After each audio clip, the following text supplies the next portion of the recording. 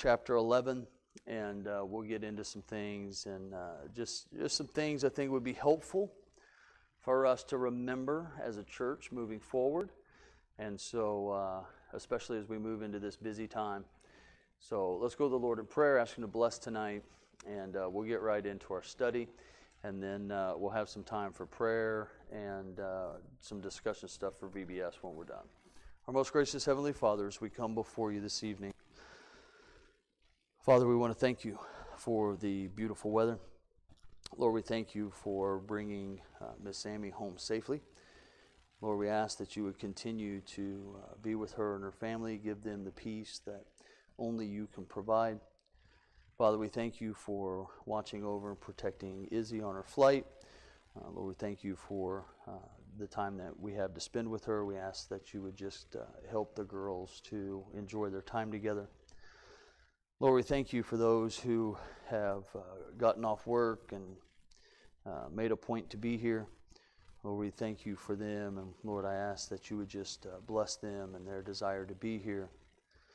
Father, we think of those who are unable to be here, whether work or other things that needed their attention. Father, regardless of what it is, Father, we ask that you would just be with them and watch over with them, protect them.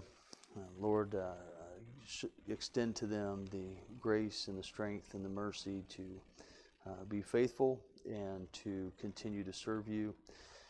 Lord, we are so fortunate to have the freedom to gather together, and we don't do so half-heartedly. But Father, as we go into a time of Bible study and a few things for us to keep in mind before we get into a busy season, Father, I ask that you would give me the clarity of thought and discernment to present your word in a way that is helpful, Lord, in a way that is not distracting. Lord, we ask that you would speak to our hearts. Help us, Father, to understand better your expectations and, Lord, how to better serve you. And, Father, we ask that you would continue to work in the hearts of those who will be at the revival. Lord, we sure need revival on personal level and on every level. Lord, we need it.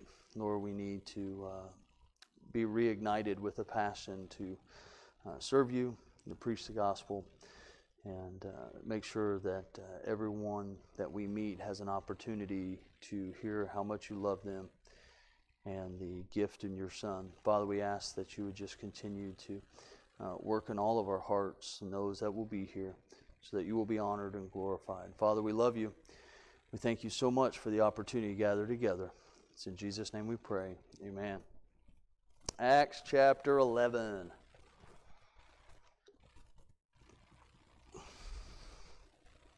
Acts chapter 11.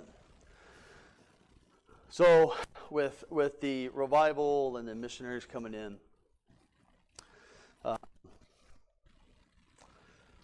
I had decided to, after finishing Jonah, I had been asking the Lord to help me out these last couple weeks before I preach for 2 weeks. I won't be preaching for 2 weeks after tonight.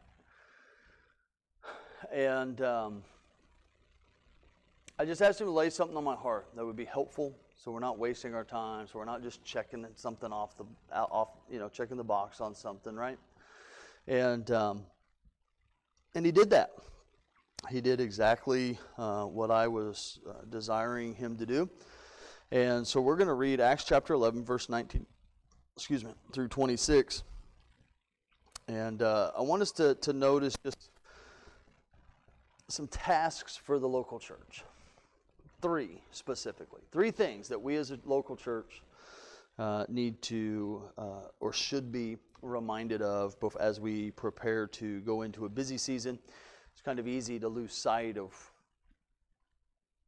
lose sight of our identity, but it can be easy for us to lose sight of what we're supposed to be doing. And we just have so many things going on, right? I mean, good grief, we didn't even talk about the parking lot. You know what I mean? So we got people coming in and out. We got visitors coming in. We've got family coming in. We've got contractors potentially coming in. We've got, right? I mean, we have a lot of stuff going on, and it's just stacking one right after another. Now, that's great.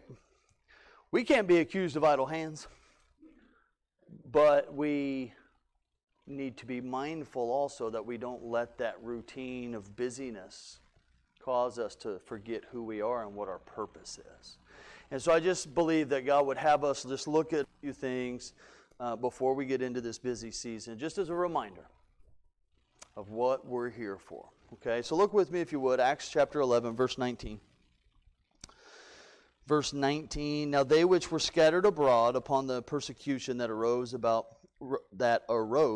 Stephen traveled as far as Phoenicia and Cyprus and Antioch, preaching the word to none but unto the Jews only. And some of them were men of Cyprus and Cyrene, which, when they were come to Antioch, spake unto the Grecians, preaching the Lord Jesus. And the hand of the Lord was with them, and a great number believed and turned unto the Lord. Then tidings of these things came unto the ears of the church which was in Jerusalem. And they sent forth Barnabas, that he should go as far as Antioch.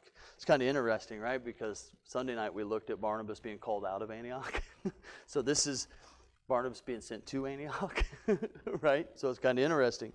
Verse 23, who, when he came and had seen the grace of God, was glad and exhorted them all, that with purpose of heart they would cleave unto the Lord. For he was a good man, and full of the Holy Ghost and of faith. And much people was added unto the Lord. Then departed Barnabas to Tarsus for to seek Saul. And when he had found him, he brought him unto Antioch. And it came to pass that a whole year they assembled themselves with the church and taught much people. And the disciples were called Christians first in Antioch. You've heard that, right? It's a popular verse. Well, where'd the word Christian come from? We were called Christians all the way back at Antioch. All the way back at Antioch. So 3 tasks of the local church to look at tonight, okay? And I will do my best to be mindful of time. I have, what do I got here? 7:16 on my watch. Yes, it's a little bit fast. But I got 7:16. And so with the Lord's help, we'll get through here.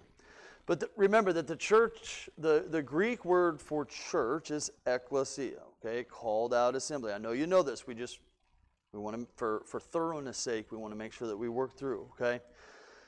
It has the idea, the word ekklesia, being a called out assembly, has the idea of a local, visible, organized assembly of believers. Okay, so it is an idea of local, visible, called out, and organized, okay? And obviously, who's it made up of? Believers, okay? We're called Christians first at Antioch. So essentially, it's this. The church is a possession of God. The church belongs to God, okay? It is His. And you say, well, I thought Jesus said He would build a church. Yeah, well, Jesus is God. It's His possession. He owns it, okay? By this, we mean that simply that God is the owner of the church, okay? That's it. That's what it is. Matthew chapter 16, upon this rock I will build my church, and the gates of hell shall not prevail against it. So Jesus tells Peter, upon this rock I will build my church. Mine. Showing the possession, the ownership.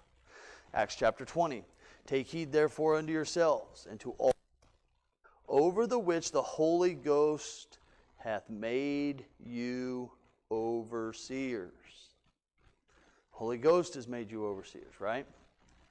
To feed the church God, which He hath purchased with His own blood. Okay? What are these verses showing us? It's ownership. So understand that the church is a possession of God. We as a church belong to God. Paul calls it the church of the living God in 1 Timothy chapter 3. The pillar and ground of truth. But think of it this way. God Himself is the CEO, the president, the sole shareholder, if you will. That's it. It's His and His alone. Now, we do say this is our church in a sense that we make up the body, right? But actually, more accurately, we are the church and we belong to God is actually more accurate. But yes, we are part of the body, clearly, okay? But we're bought with a price. We're paid for. We belong to God. Remember, the church is the people of God. It is saved, baptized people of a specific, local, visible assembly. The church is local, not universal. Okay? It's not. The church and the kingdom of God are two different things. Okay? They are two different things. The church is part of the kingdom of God. But they're two different things. One is here. One is earthly. One is heavenly. Okay? We're not one big conglomeration of Christians. Big group of Christians from all around the world with different doctrinal positions. Okay? That's not the church. It's not. The Bible says nothing about the church being invisible, meaning that you can't say, oh, this is where they meet. This is the church. You could walk in here and people would clearly say, oh, this is the church. Right? You can see that. The Bible says nothing about the church being invisible, where everybody belongs to the same body and everybody has the same pastoral leadership, or they can have biblical fellowship in spite of doctrinal differences or philosophical differences or theology differences. The Bible says nothing about that. It is a local, visible assembly of believers. Saved, baptized believers. That is the church. Okay? By definition, that is the church. It's not a parachurch. The church is not a denomination. The church is not an association. The church is not a fellowship. Do we have a denomination? Yes. But we don't belong to an association. We're not here to fellowship. While fellowship is part of what we benefit from gathering, that's not our motivation, right? That's not our purpose. The fact of the matter is this, is that we need to remember, especially going into a busy season, that God desires for His church to be glorious. It's a glorious church without spot or wrinkle. He expects us and desires for us to bring honor to Him. God's plan for this day and age, the church age, the age of grace, is that the church is His supreme representative in the world. And we need to remember who we are, because that's who we are. We are a possession of God, put together to represent Him to the world. This church is God's church. It's been God's church since day one, and it will be God's church till all of us are dead. You following me? Everybody follow? I know it's Wednesday night, so stay with me, okay? Stay with me and I can get through this. We're committed, we are committed, heritage that is. We are committed to doing what God intends every local church ministry to do. He intends for us to win people to Jesus, disciple them in faith and their spiritual growth, to build the church, right? So He adds to the church through us outreaching people and discipling people. We pray for laborers to be sent. We ordain men to gospel ministry. We plant churches. We make a difference in the community, but all for the glory of God. Acts chapter 11, verse 19 through 26, the text that we just read, is about the seed beginnings of a model church. It's the very beginning. It's about the development and the spread of the church movement beyond the original setting of Jerusalem. We have Barnabas leaving Jerusalem, right? Going to Antioch. He goes to Tarshish. Gets Saul, right? Saul goes to Antioch, right? There's this moving around. And we saw Sunday night with Paul's first missionary journey. He left Antioch to go plant churches, right? It's about what happens when a church starts right, when a church stays right, when a church stands right. That's what it's about. The door had been opened for the gospel to be given beyond the Jews. And what we see in Acts is that gospel message going away from the Jews. Now the Jews still got it, but going away in the sense that for the first time, Jew and Gentile were hearing the same message. The church in Jerusalem had acknowledged God's providential working through Peter in advancing the message and saving power of the gospel to the Gentile world. This, combined with the scattering of the believers after the death of Stephen, which we read, verse 19, okay? It resulted in Christians going back to their original homeland, right? They were scattered. Well, where else do you go if you're being scattered because of persecution? And Christians are being beheaded and murdered and just knocked off one by. Where do you go? Well, you go where you know you can go, and you go home, right? You just go back to your homeland. So they're doing that. But God was using that to get the gospel to these other places. So what's the first task of the local church? Well, the first task of the local church, we see the church expanding, okay? Verses 19 through 21. The church was spreading. It was expanding its borders. It was fulfilling its mission. Isaiah 54 says, "Enlarge the place of thy tent, and let them stretch forth the curtains of thine habitation. Spare not, lengthen thy cords, and strengthen thy stakes." We're the salt of the earth. And we are going to be more effective when we're turned upside down and our contents are sprinkled. Right? Think about salt on the table. It doesn't work no good just sitting there looking at it. Food still tastes funny. You got to grab it. You got to sprinkle the contents. Well, what's our content? As believers, what is our content? The gospel. We're the salt. What we have adds flavor and preservative. We have to expand. We have to take the message out. And that's what we're doing as we enter this busy season. But I want to make sure that we don't lose sight of what our purpose is. Our attention in this passage is called to the fact that these believers who had been saved, they'd been grounded and nurtured in the faith in Jerusalem, were going to strategic locations around the world. They were going to these strategic locations for the work of God. Makes sense when you understand that they belong to Him. One of these key locations was Antioch. Antioch was estimated to be about the third largest. Had about 500,000 people, second only to Rome and Alexandria. This place is huge.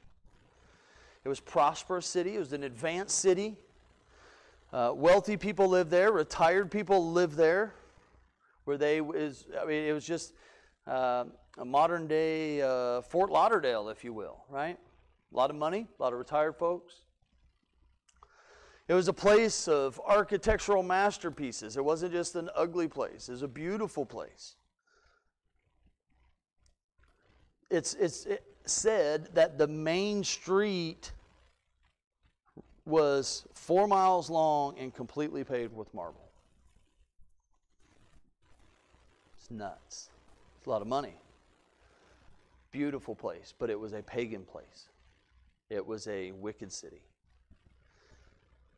It was the center of worship for the goddess Daphne. A lot of immoral practices, rituals, enticements. It was a city of sin and wickedness.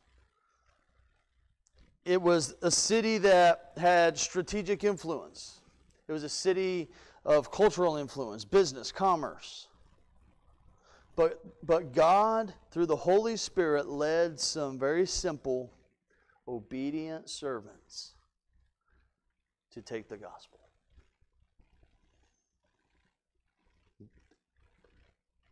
The church has to expand. Now, I'm not talking about numerical numbers here, okay? I'm talking about the gospel going out.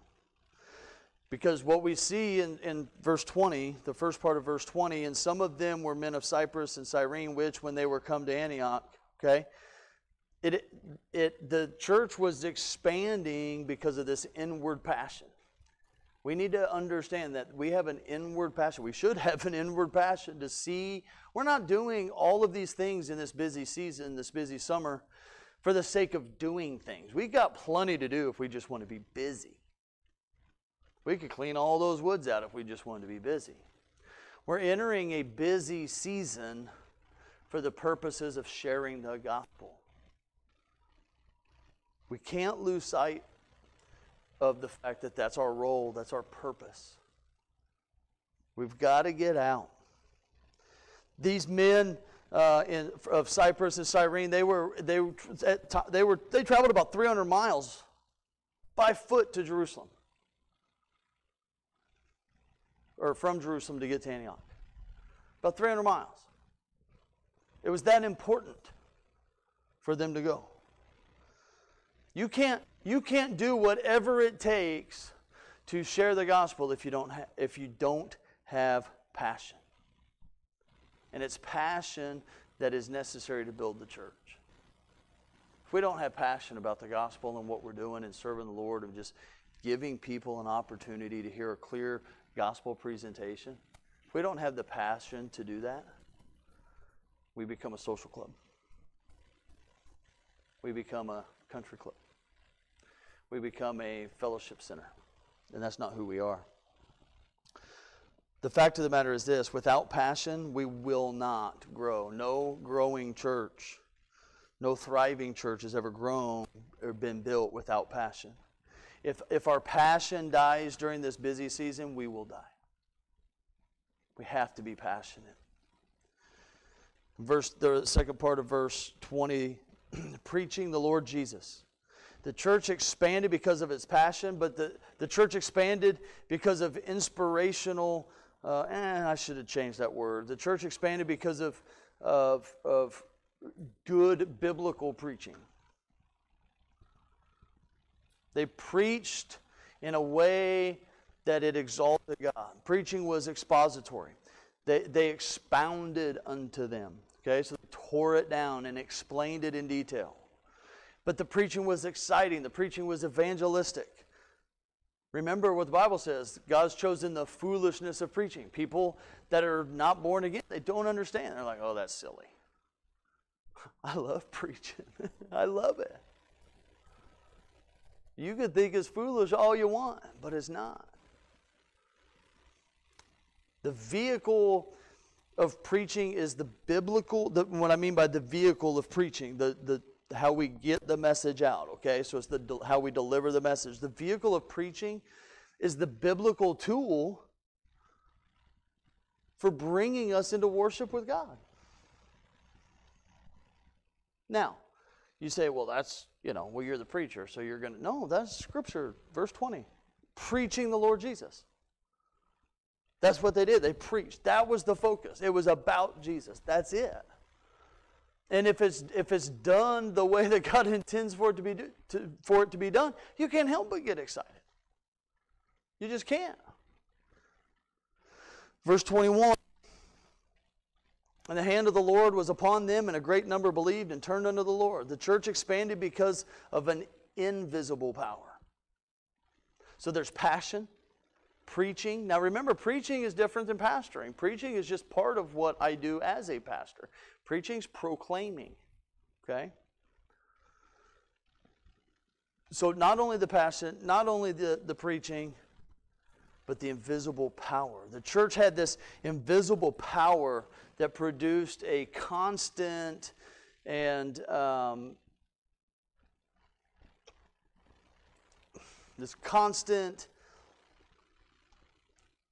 irrefutable result.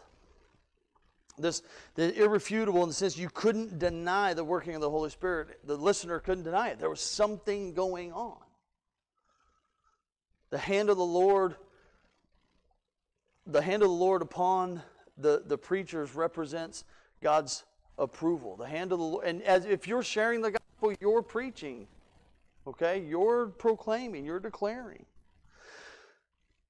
But what we see is in the passion and following the Scripture and being passionate and preaching the gospel, what we see there is this invisible power that people don't understand and they can't help but pay attention to, because it's an approval process, if you will, when God calls you out and gives you an opportunity to do that.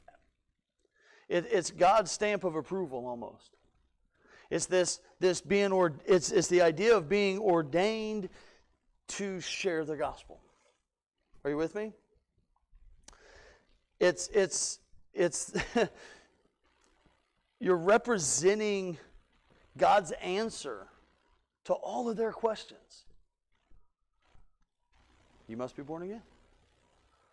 That doesn't mean problems go away, and we're not going to get into that, but you understand, as aged believers, as experienced believers, you understand where all this is, right? And so we can go through these things rather quickly. But there's this power that's based, that God has approved us to go and given us the power and the means to go, and so we have a confidence about us. We have the answers to the questions, not our answers, God's answers, right? This is a power that it's an invisible power. It's the power of God into salvation. Secondly, we see in verse 22 to 26 the church enlisting. They enlisted a pastor. Okay, and for time's sake, we won't unpack all of that. But they enlisted a pastor. Well, why do we see this enlisting, right? This enlistment is because as a church is getting established, it needs structure. When a church needs reestablished, it needs structure. God is a God of order. We need to be orderly. If we're His possession, right? So we need to be orderly. After a person gets saved, remember the work's just beginning, right? It takes time. It's a process. Here we see a second key component of the work of the church, and that's enlisting. The church at Jerusalem had been strategically kept in the loop about the successful results in Antioch. Okay, so things are taking place and things are going on, and hey, we've brought in pastors. That's growth. Okay. But you're enlisting pastors. So you're bringing in a man of God who has been selected with 1 Timothy 3 and Titus 1.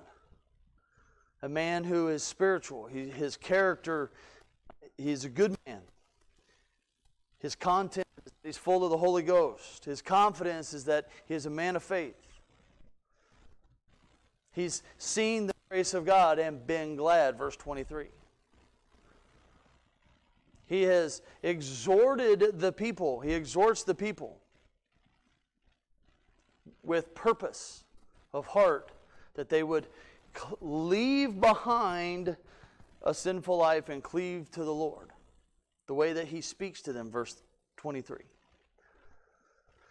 They bring in pastors. They bring in, they enlist partners, verse 25 and 26. This is the idea of teamwork, and we see this, right? Think about Moses and Joshua. Moses couldn't do it by himself. God sent him a partner. What about Elijah and Elisha? Needed a partner. The work of the church is to be evangelistic. But the fact of the matter is this, is Brother Cecil can't reach everyone. Miss Cherry can't reach everyone. Miss Sammy can't reach everyone, right? And so on and so forth. We need to partner. There's elements of the ministry that we all have abilities for, that God-given abilities. That's why He's placed us here. We kind of unpacked that a little bit last week. But it's also, while the work of the church is to be evangelistic, it's also to be balanced in its enlistment and recruitment of those who are working within the ministry. Okay, so there still has to be a balance. It doesn't mean you just throw everyone into every position, right? Some people may not be ready. But what are we getting at with this? With this building? What are we getting at with this idea of the church enlisting? What's the old saying? It takes a village. Is that it? It takes a village. For us to share the gospel, for us to be the church that God wants us to be, we have to remember it takes a village. It takes all of us. I mean, imagine what food would taste like if Brother Cecil wasn't the one on the grill. Right? And I know that's silly. It's something silly, and it's just cooking, right? We're here for more spiritual things. I understand that, but that's still, it has to get done. One person can't do it all. And that's good for us to remember as we go into this busy season. Man, I am so tired. You might be that key element. Hey, we're going to get plenty of rest once snow hits. Okay? That's just life around here. Right? About Halloween time, we're done.